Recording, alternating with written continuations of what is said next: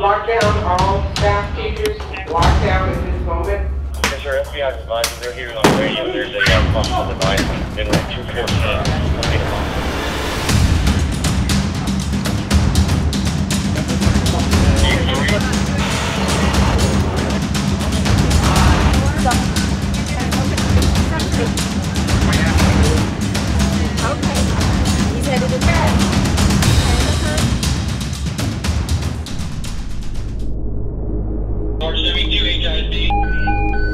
Lockdown, all staff teachers, lockdown at this moment.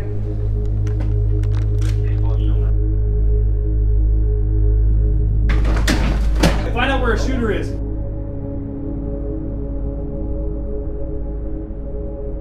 Obviously, you're going to have exit wounds. Close your eyes.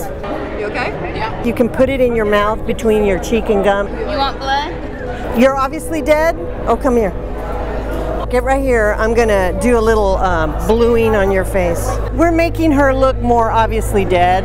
It's very important. That kind of gives a sense of reality that they're really doing with real casualties.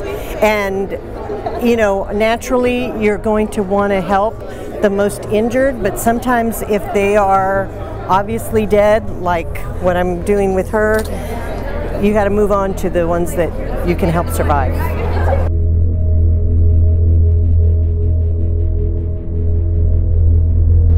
Lockdown, all staff teachers, lockdown at this moment. HIC on scene, recorded shots fired. Yes, sir. FBI advising they're here on the radio. There's a possible device in room 214.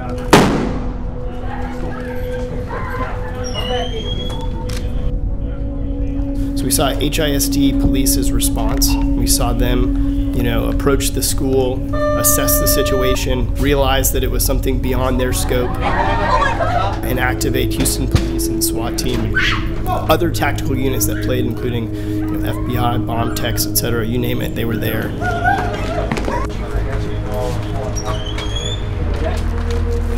They're going to be placing combat tourniquets, using combat gauze, using a variety of different things to really try to stabilize kids that are critically ill before they come to us, which is good to know because you want to know what they're going to be coming with and how they're going to be presenting to you.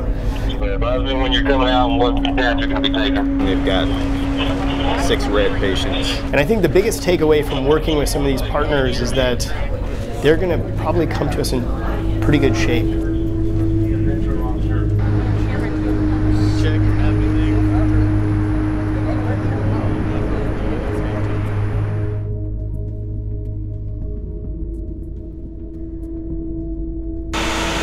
Obviously, in the emergency center, we live in a world of controlled chaos most of the time. So some of us are very used to that. But this is kind of next level. Some blood on her left arm. It's taken care of. Okay. Okay. We wanted to take care of the sickest ones first, that needed the most immediate intervention.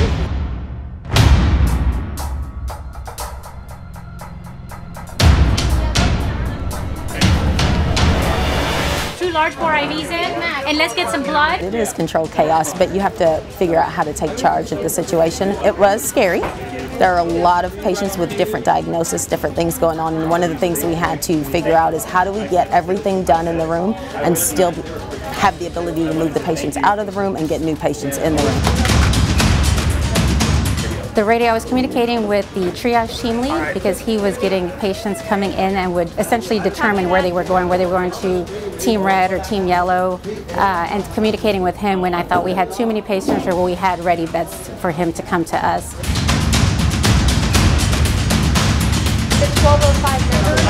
In the actual EC, what we realized that today, right now, even with all our imperfections, this is where you want to be.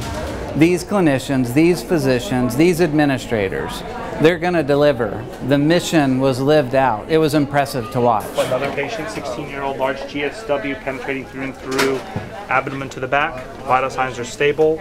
OR has been called, blood bank's called. They're going to be going to the, going to need another OR in just a bit. Okay, OR 5, thank you so much. Right.